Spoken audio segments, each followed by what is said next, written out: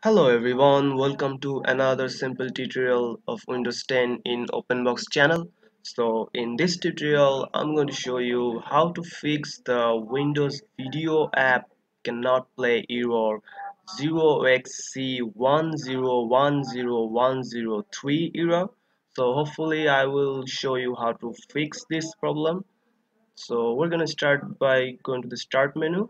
So you just have to search for in the search bar troubleshoot your UBLE troubleshoot here. So hopefully the best match will be troubleshoot settings here.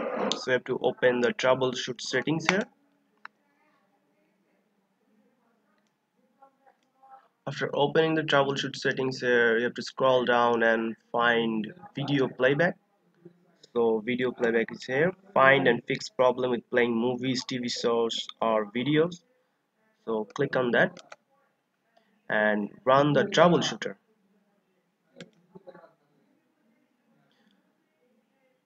So it will show some option of you might get the problem is. So what your problem is, so you might have problem of open video playback settings or open display adapter settings.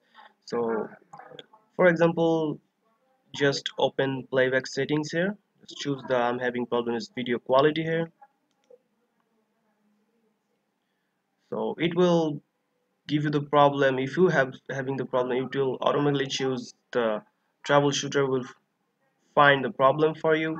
So there is no problem in my video app. So in your case, hopefully the troubleshoot will go further to find what your problem is. So it might identify the problem, what your problem is. So if not, you can just go back to the troubleshoot and try again of one of the options from the tool here. So just close out of here and search for again troubleshoot settings here, troubleshoot settings. Go to the video playback and run the troubleshooter. Now if the problem is not identified in your computer, so you just I want to continue with this troubleshooter. So it will detecting the problem of your checking all the codec status, and let's say install the heavy codec for 4K playback. So if you have problem with 4K playback or another problem that you're having in your PC with videos app Windows, so these tools work for pretty much everyone with the problem in videos app Windows error 01x0013. So this depends on how far much you want to go with the settings here.